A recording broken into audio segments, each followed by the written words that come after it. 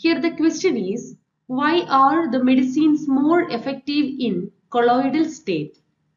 Medicines are often more effective in colloidal state because of several reasons. The first and important reason is the increased surface area. Colloidal particles have a large surface area relative to their volume. This increased surface area allows for better interaction between the medicine and the biological tissues, leading to more effective absorption and action. The second one is enhanced bioavailability. The small size of colloidal particles can facilitate their penetration through the biological membranes and improves the bioavailability of the medicine. The third one is controlled release. Colloidal systems can provide controlled and sustained release of the medication over time, which can enhance the therapeutic efficiency and reduce the frequency of dosing.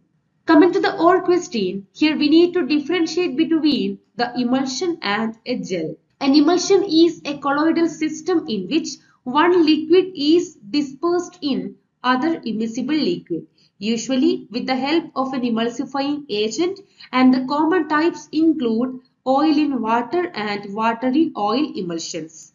And the examples include butter and mayonnaise. These emulsions typically consist of liquid droplets dispersed throughout another liquid, and they can be stable or unstable depending on the formulation and conditions. Whereas gel is a colloidal system where a liquid is dispersed in a solid or semi-solid matrix.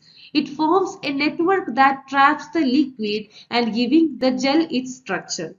Gels are more solid-like compared to emulsions. The examples include gelatin desserts and aloe vera gel.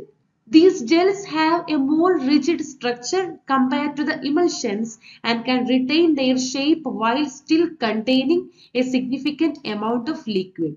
So the key differences is that emulsions involve two immiscible liquids and are generally fluid, while gels involve a liquid dispersed in a semi-solid matrix and have a more gel-like consistency.